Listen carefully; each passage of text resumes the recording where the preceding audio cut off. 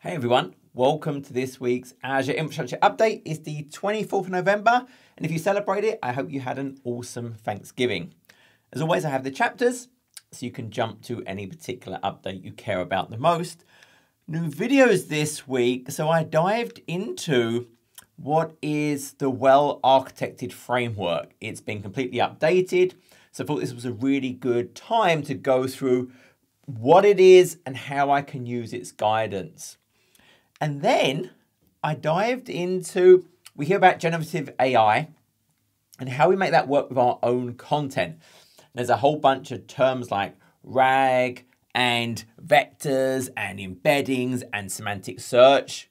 So in this video, it's about 30 minutes, but I go through all of the terms and what they actually mean for the technology and why they're so important. I don't see this very often, but I would say this is a must watch for everyone.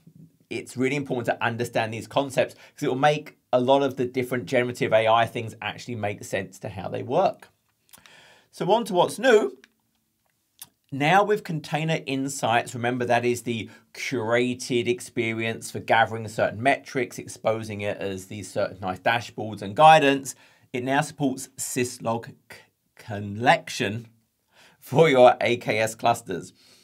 So that would mean it would maybe be useful for troubleshooting, maybe for displaying certain information in workbooks. Now, it's not enabled by default because remember, it's all extra data going into your log analytics workspace, which means more money, but it's really easy to enable through the portal or CLI or PowerShell.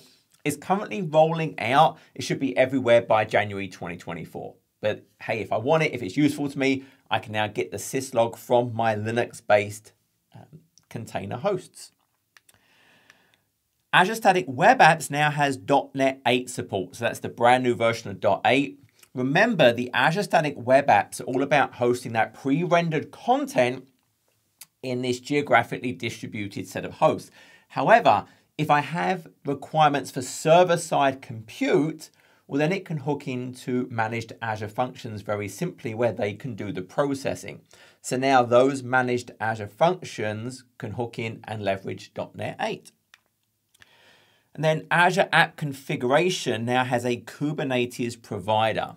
So remember, Azure App Configuration is all about a centralized store for the configuration for my services. Think of key value pairs of data, which can include references to Azure Key Vault if I have secrets.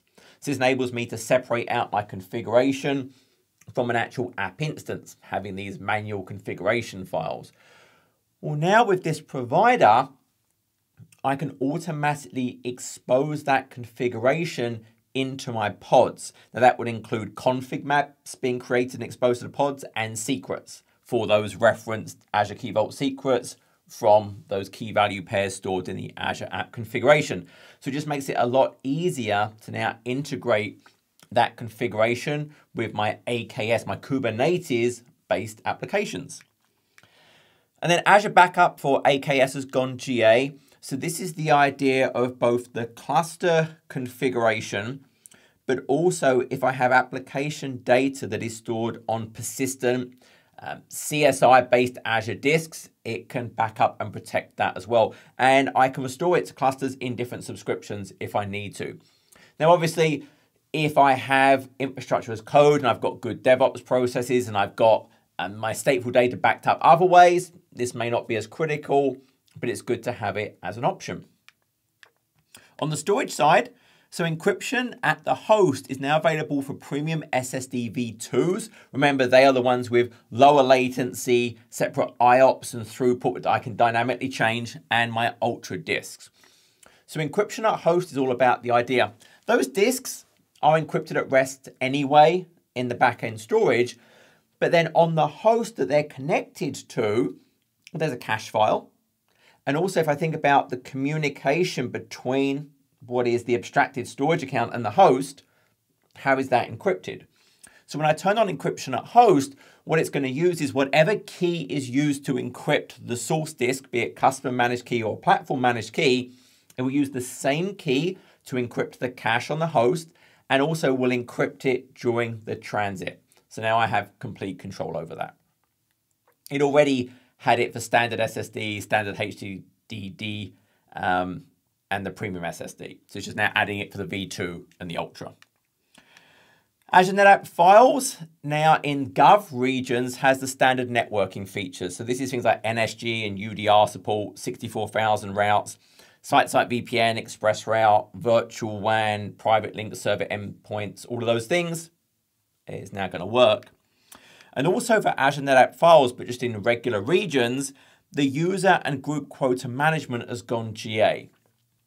So this is the ability for SMB, NFS, and dual type volumes. I can set a default user quota, but also individual user quotas that can override that quota. And then for NFS volumes only, I can also use group-based quotas. So again, a default group quota and then individual group quotas that can override that. So that is now GA. On the database side, so the Cosmos DB CDC for analytical store has gone GA. Remember, the whole point of the analytical store is it automatically synchronizes with the regular transactional store. That transactional store is based on the rows, whereas the analytical store is more formatted for this column storage, which is better for analytics, and it avoids me having workload happening against that transactional store. With a CDC, that change data capture, anytime there is an insert, an update, a delete, when that happens, it's then going to go and send that data via a feed to whatever wants to consume it. So in this case, hey, that CDC is now available for the Cosmos DB analytical store to go and send against, for example, Azure Synapse Link, Azure Data Factory, which can be really useful in those extract, transform, load scenarios. And then Cosmos DB now has time travel for Synapse Link. So all this means is for both the NoSQL and the MongoDB APIs, I can go back at a specific point in time and see what the analytical store looked like. This could be useful if maybe I want to look at 2 points in time and see what had changed. Maybe I just need to go back and see where it was because I've had some logical data corruption. So I can think data audit scenarios, trend analysis, fixing stuff. That could be a really nice feature. So that's GA. And then PostgreSQL Flexible now has server logs in preview. So basically this just means I can set a retention for those server logs from 1 to 7 days. And now it will go and save those to a file, and I can go and download them from the portal, from the CLI. It might be useful for troubleshooting, seeing certain activities on my server to help pinpoint things a little bit easier. And then pgvector 0.5.1 extension is available. That second video I said I created this week where I talked about embeddings and vectors, that would explain why this is important. It's now all about the idea for PostgreSQL to easily integrate with Azure AI services, to go and send it to data, to run it through an embedding model, to get a vector back that it can then store.